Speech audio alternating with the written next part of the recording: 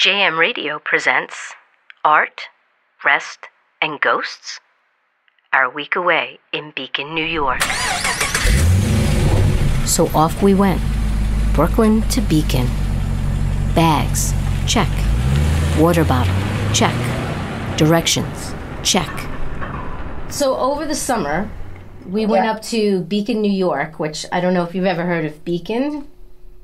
Yeah, I've heard of it. Yeah, it's a little town, surprisingly very close to the city, but far enough where you completely feel like you've gotten away, you're out of the city, you can relax. Sweet. Yeah. So we booked a few nights at a bed and breakfast.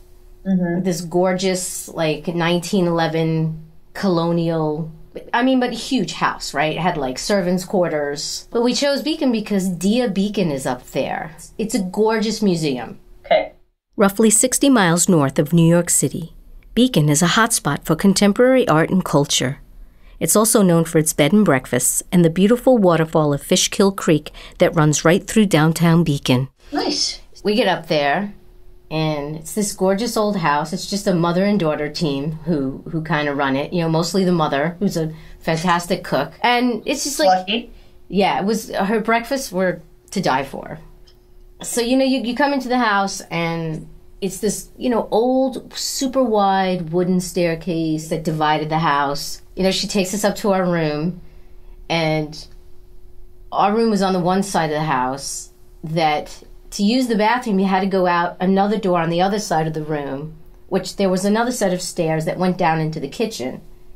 Because... Okay. Yeah. It would have been servants, right? Exactly. So when you came out of our room, there was like another little sort of step down and a stairwell, and there was a bedroom and a bathroom. So that bedroom probably would have been, back in those days, the servants' quarters or whatever. And so we had to go out of our room to use the bathroom over there. So I bring this up because we're surrounded by a staircase on one side and a staircase on the other. Right. So everything's great. We go into town, blah, blah, blah. We start to think about what we're going to do the next day. We come up to our room. It's up in the country, so of course, 9 o'clock, 10 o'clock feels much later than in the city. Right. So we go to bed, or we try to go to bed. Okay. Yeah, so this is where the fun begins. So we go to bed, and right now we're the only guests in the bed and breakfast. We just hear, people on the stairs all night long. Going walking or just standing? Walking, going up and down the stairs, because they were old and crickety and creaky and...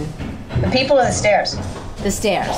Okay. So the whole time we're in our room going, are guests coming in? The footsteps on the stairs were super frightening because they weren't just on the same level that we were on. The stairs to the right, they seemed to be above us, but there was nowhere else to go. So I finally fall asleep.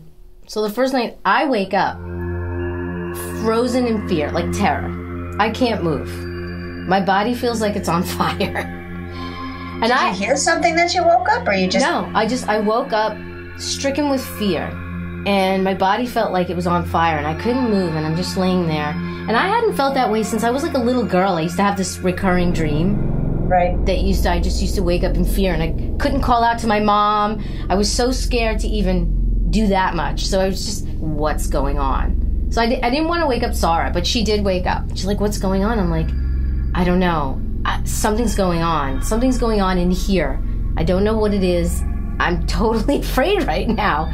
I said, all this movement on the stairs, I don't know what's going on. So we were like, okay, let's just go to sleep.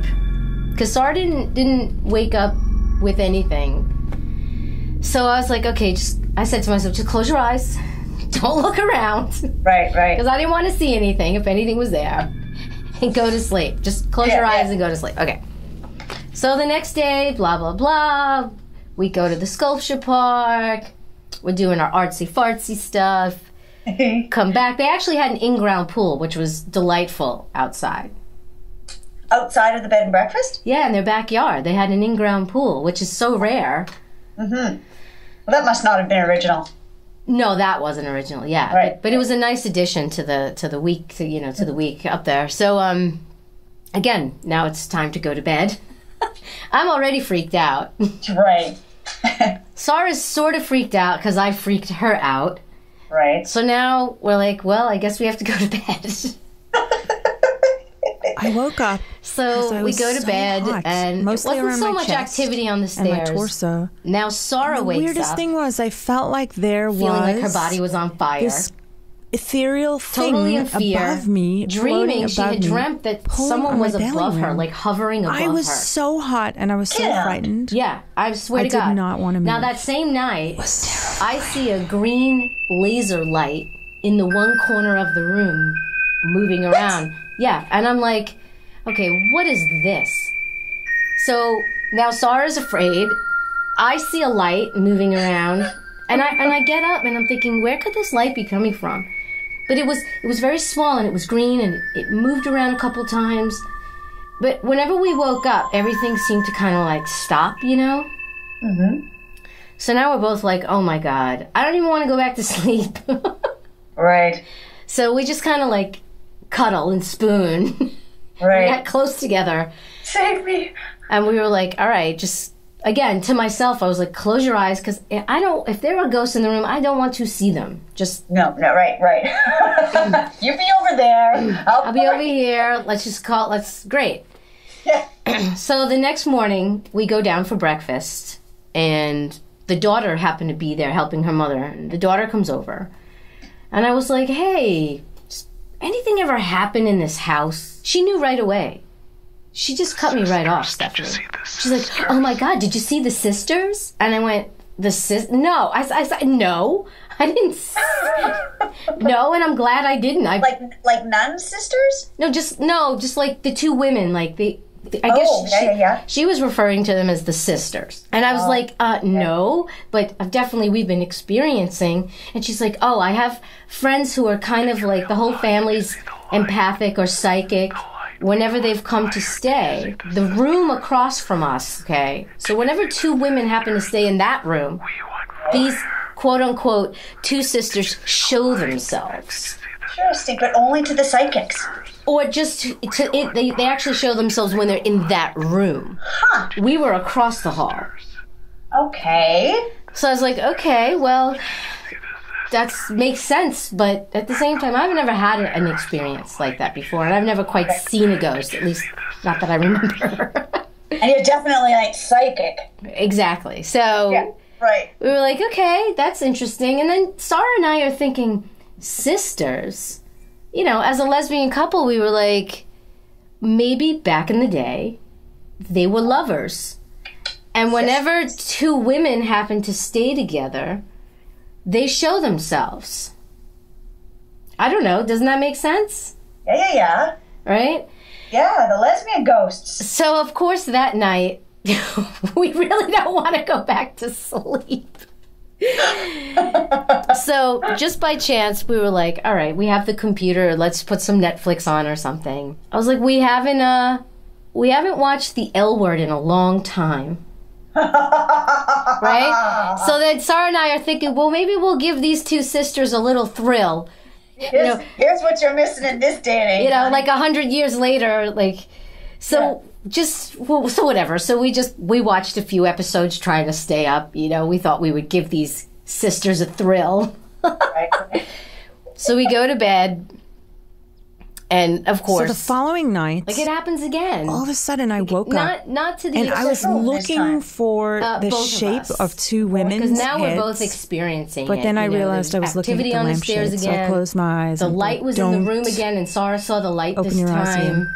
And then I opened my eyes, and in the middle of the ceiling, we were like, okay, if they wanted to hurt us, they would have heard us by now.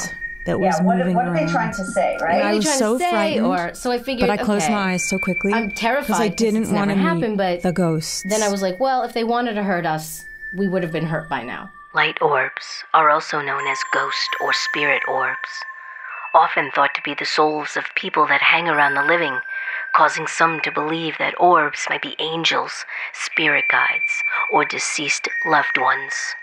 So then in the morning, like, we're packing up. And, of course, you know, this is supposed to be our, like, couple of days away. We didn't get any sleep. Right, exactly. We didn't get any It was so restful. We're packing up, and I'm there, and I'm putting stuff in my suitcase, my little bag.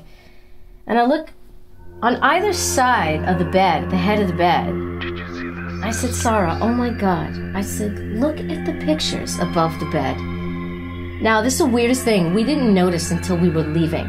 On either side of the bed was a picture with 2 women in it. What? What kind of, like, just like this? Just like, pictures from like the 20s or something. But not like romantic, just pictures of, happened to be 2 women in each picture. Interesting. And we didn't notice until we were leaving. Oh my God. Isn't that weird? That is so weird. So we leave, we come home, we come back to Brooklyn, and of course, like for 2 weeks, it took me 2 weeks before I could actually sleep through the night. Really? You didn't experience the same thing, or you just kept thinking about it? Yeah, at that point, I was just paranoid, and I was like, every little noise, if I saw light shift, right. I was waking up, I was afraid, I didn't know if something was in the room, yeah, it took 2 weeks, and then finally I was like, all right, I gotta let this go. So anyway, that's the Beacon story. There's, You know what's interesting about that is that, I mean, I wouldn't call you necessarily psychic, but you're definitely intuitive. So maybe, and Sarah is definitely intuitive. So maybe you guys were just picking up on that. I guess. I don't know. But like everything from the light in the room. And there I was. To the movement thinking on the that we were going to have the most relaxing, clearly something was going on. And then, vacation. Maybe... It was not wonderful. Maybe because it wasn't was the so room stressful. Because that they every were night used to before it was time to go to bed, revealed themselves, you never or maybe knew just Sarah and I was were happen. not comfortable enough not to fun. actually see them. Maybe they just found the right lesbians at the right time. Art, rest, and ghosts are a week away in Beacon, New York. Created and produced by J.Maffia. For more information, please visit JM Radio on prx.org.